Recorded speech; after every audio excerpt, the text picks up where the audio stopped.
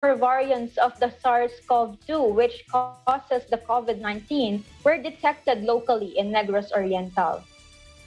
In a virtual presser late Thursday, Assistant Provincial Health Officer Dr. Leland Estacion, COVID-19 incident commander of the province interagency task force for the management of emerging infectious diseases, said the variants are the P3 or Theta, a local mutation first reported in Central Visayas, and the Alpha, formerly known as the B117, that was first detected in the United Kingdom.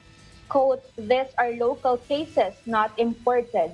By returning overseas Filipinos or overseas Filipino workers who came back to the province in previous months and were reported to have tested for COVID-19 mutant strains, but had already recovered prior to arriving here.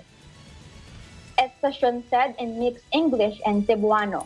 The Theta variant case is in this capital city and has recovered while the Alpha variant patient is in Tanjay City, about an hour's drive north of here, she said.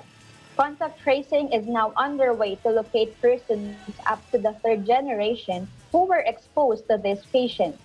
Asked why these variant cases, which health authorities say can spread faster and are more infectious, managed to enter the province without being detected, Estacion admitted they need to review and tighten security and border control measures after these were apparently breached. This is the first time Negros Oriental has reported an Alpha variant case, while Theta cases were pegged at 5. Regardless of whether there are variants or not, Estacion said people should still be mindful in strictly adhering to the basic health protocols considering that the surge of cases has already plateaued in recent days.